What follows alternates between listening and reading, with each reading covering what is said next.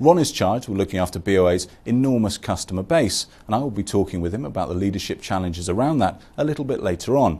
But we start with his previous role as a special agent for the US Secret Services assigned to the Electronic Crimes Branch. I asked Ron what are the differences between his roles then and now, and what lessons has he brought across. Having the ability to talk to an agency like the Secret Service gives you insight into the current trends, things that are happening. That partnership with them, you get to see what other agencies are doing as well.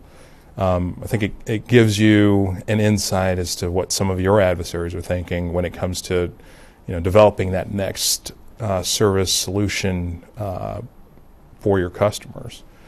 Keeping those things in mind so that when you deploy it, you're less likely to become a victim of what those fraudsters are thinking.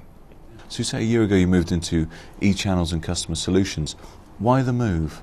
If you stay in a silo, you become, that's what you are. You become information security centric.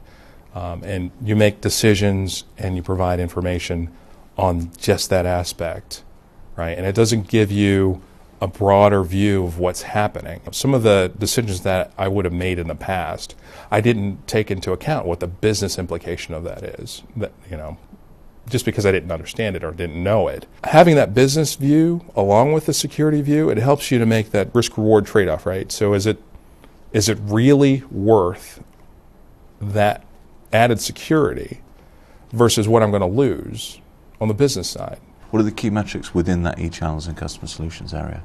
I think key metrics for us really are just looking at where our customers are working with us, making sure that we're getting the right leverage across those platforms that provide the most self-service ability, because the customers really like that. The more we can show that our customers are migrating there, we're doing the right thing. We're giving them what they want at anywhere, any place, any time that they look to do their banking.